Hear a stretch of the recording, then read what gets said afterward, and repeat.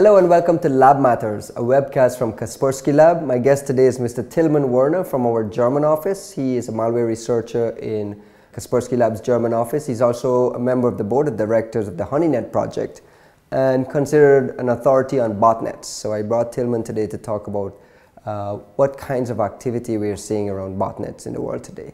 A lot of talk in the media and at security conferences and among researchers about peer-to-peer botnets.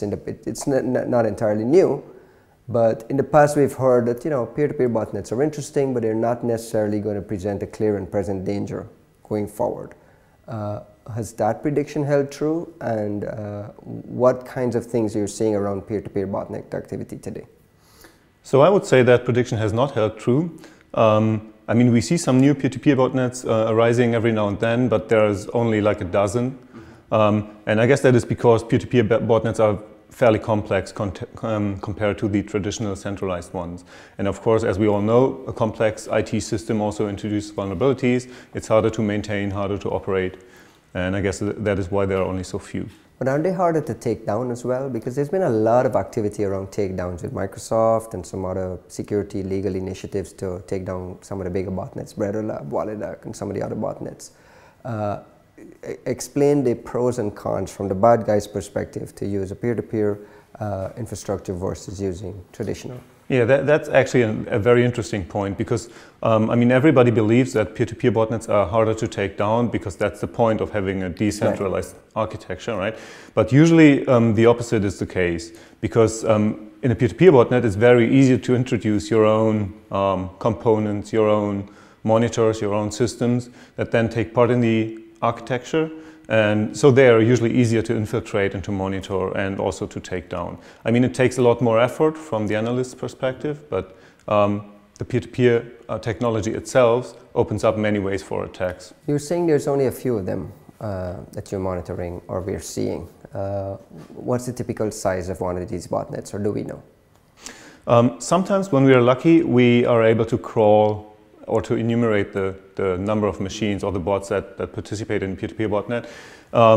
Wallet was a couple of tens of thousands. Storm was, I think, slightly more than 1 million, so that's already quite big. But usually we don't know the exact size. And I have to say that size isn't too important because, it all depends on the context, right? If you have a couple of thousand bots, you can already knock any site off the internet with a DDoS attack, for example. Whereas if you want to, for example, distribute spam, more machines are better. Are peer-to-peer botnets better for DDoSing, or it's basically the same thing? In botnet, in your botnet research world, what are some of the more dangerous botnets being used for today? I think when it comes to which botnets are more dangerous, there is no real difference between peer-to-peer and centralized botnets. It takes a bit more time to distribute commands or to propagate commands in a peer-to-peer botnet naturally, and that's a lot quicker in centralized botnets, but otherwise there's no real difference. Have you seen any activity on the bad guys' side and the botnet operators' side to evolve and make any sort of technological changes or any sort of changes in response to the botnet takedown activity, the legal law enforcement type things? Because this botnet fight and takedown has always been a cat and mouse game. These guys evolve, you do something else, they evolve, you do something else. The recent takedown activity has been pretty significant. Have you seen any sort of activity from their side to change things and make it much more difficult to avoid detection, to avoid takedowns? Not really. I wouldn't say that they changed their strategies too much. We still have hundreds of thousands probably of IRC-based botnets, so rather old technology, and HTTP. Some people think that centralized botnets are rather outdated, but still we have them. The majority of botnets are centralized. And also what we see is botnets get taken down, but new generations make the same mistakes. So I'm not too sure. I wouldn't be too concerned about the bad guys adapting to. One thing that's always come to mind for me is we hear about the size of these botnets. You just mentioned tens of thousands, perhaps 1 million. You hear about the danger from these botnets.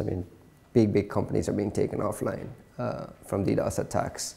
But the spate of arrests and it doesn't match. We get a guy arrested here or a guy arrested there. It doesn't match the danger. why aren't there more arrests, or why aren't there more law enforcement convictions against botnets? And is there a worry that maybe a lot of the takedown activity is only tied to a legal case against someone, and not just takedowns in general? I think you're right. What I'm trying to say. Yeah, I think you're right. So I think it's twofold. First off, law enforcement usually wants to put somebody behind bars. So if there is a bad chance that they can, find the people responsible, then they won't take actions. But that's not, from my point of view, that's not enough, because it's also their responsibility to protect people, not only to, prosecute criminals. It's also their responsibility to protect people. So they should also become more active in, taking technical measures. Do you think a lot of these big new DDoS attacks against big brands and big businesses today, I mean, over the last, let's say, 2 or 3 months, do you think that kind of raises awareness in the minds of important law enforcement folks and maybe lobby groups globally to assist organizations like the HoneyNet project? And do you think you might be able to these help you to get more resources and more more understanding to energize the fight against botnets? Do you think it helps the fight? I would wish so, but I think currently it's not happening yet. I mean, there are some some popular cases right now in the media, but they are not necessarily related to botnets. So I don't really know if the policymakers understand the botnet phenomenon yet. But of course, it's our job to advise. Explain the perfect world scenario to me as a botnet fighter. In a perfect world, what would happen? Is it better law enforcement coordination, a more streamlined approach to takedowns, more arrests? What in your mind, just sum up for me in a sentence, what would a botnet fighter's dream be? You know what I'm saying? What's a perfect scenario for you? So I guess it's for me it would be anything that changes the picture in a way that operating botnets, that creating botnets is not beneficial or doesn't pay anymore. I mean, it's not always about money, but so it's attacking the business model. Right, the business model. But I mean, if some botnets might be, or some operations might be politically or socially motivated. Right. But anything that changes this picture, arresting people, taking technical measures, political measures, laws, all these things are important. And if we manage, so the utopia would be to manage to change the picture in a way that it doesn't really pay to operate a botnet anymore. Thank you very much, Tillmann. I appreciate it. And thank you for watching another edition of Lab Matters, a webcast from Kaspersky Lab. You can check out some other webcasts at youtube.com/Kaspersky.